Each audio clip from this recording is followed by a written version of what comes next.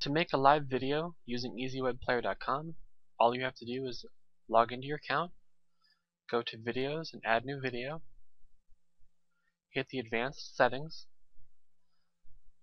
select Configure an EZWebPlayer RTMP livestream, and let the system grab your computer's IP address.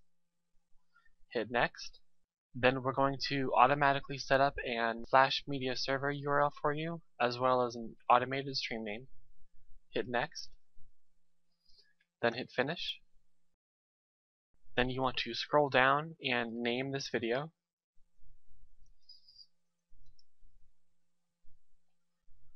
And scroll all the way down and save this video.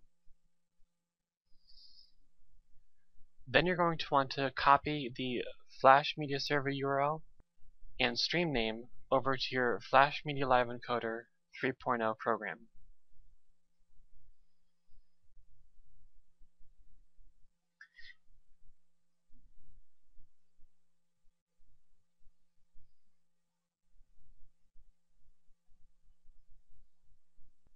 Once you've copied the Flash Media Server URL and stream name over to Flash Media Live Encoder, you want to hit Connect and then hit Start to run the stream.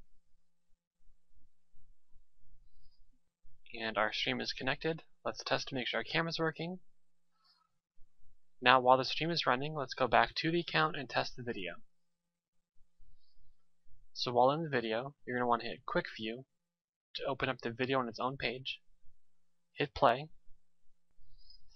There we go. That's how to create a live video using EZWebPlayer.com.